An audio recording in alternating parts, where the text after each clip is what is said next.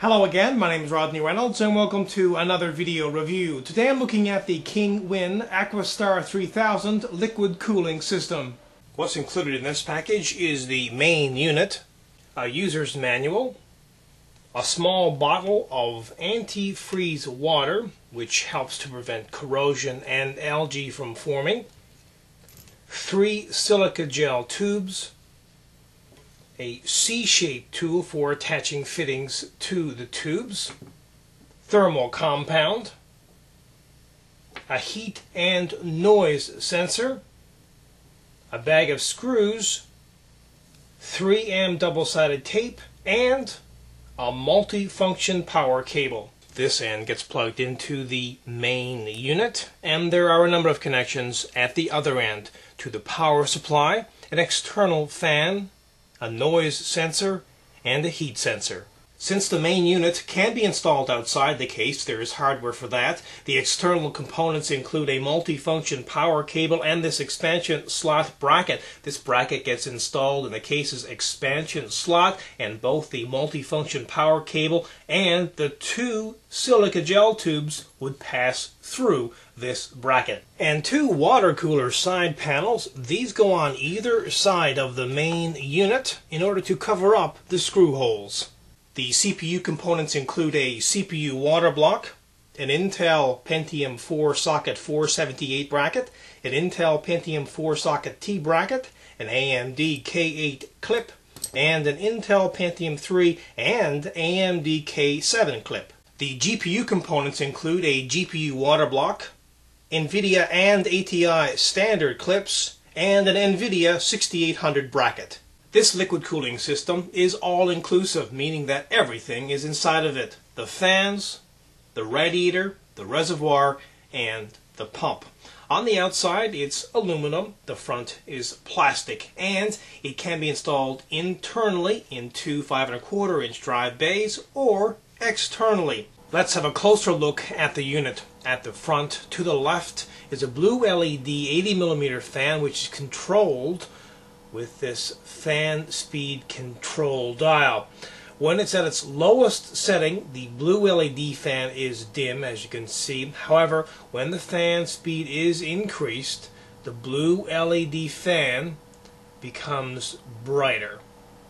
Also notice that the area around the fan control dial changes from blue to red as the speed is increased. At the top right is an LCD function display. This display shows water pump activity, a noise monitor, water reservoir capacity, and the fan speeds for fan 1, which is inside of the unit, and an external fan.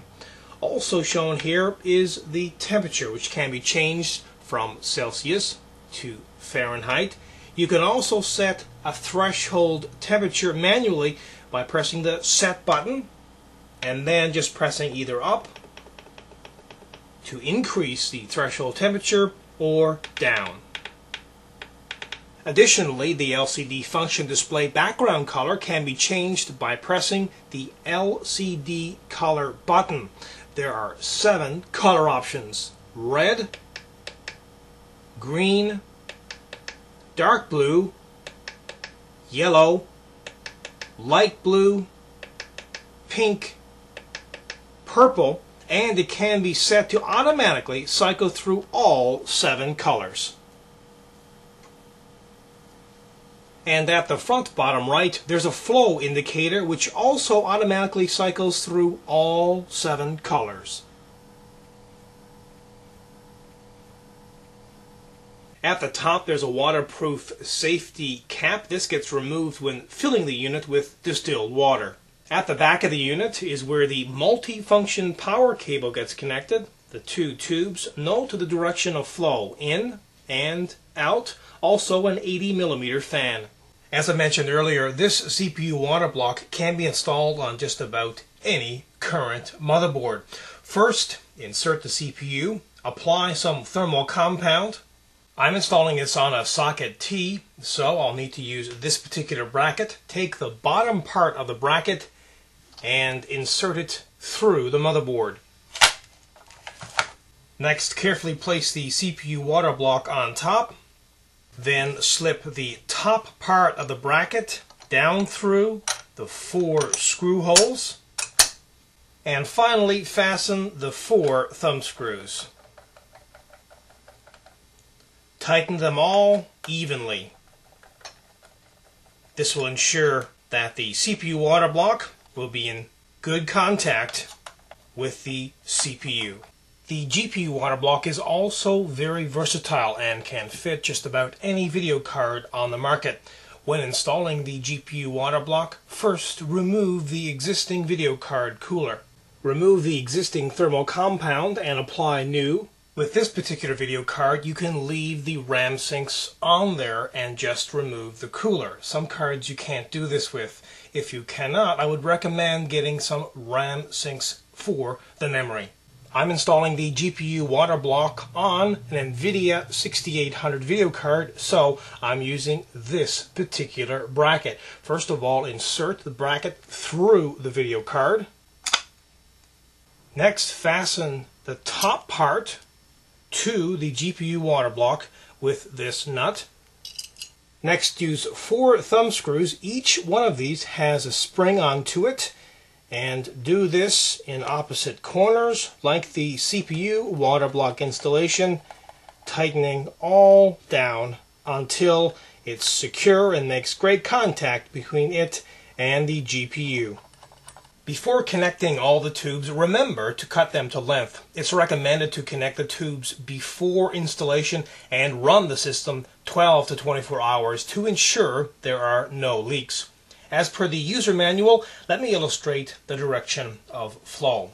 Cool water from the main unit will first go into the GPU water block, then from there into the CPU water block, and then back into the main unit as warm water. Inside the main unit is a radiator, and with the help of fans will cool the water, and this cycle will continue over and over. Finally, have a listen to the main unit when the fans are at minimum spin.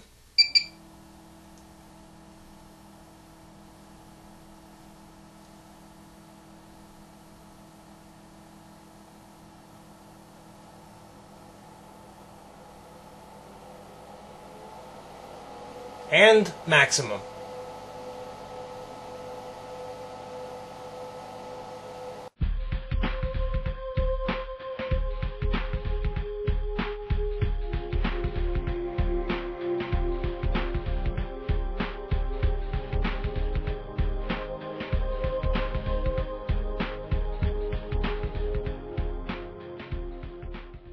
This kit performs very well, has many features, includes a CPU and GPU water block, and is extremely easy to install internally in 2 5¼ drive bays or externally. Overall, this is a kick-ass product. Again, my name is Rodney Reynolds. This has been another video review. Be sure to check back very soon. I will have a brand new one for you then. Also pop into my website at www.3dgameitman.com, and while you're there, you can go into the forums and register, and remember, registration is completely free. Also keep in mind, you can find out a lot more on this product in the forums. And as a final note, if you love watching my video reviews, please help support 3dgameitman.com.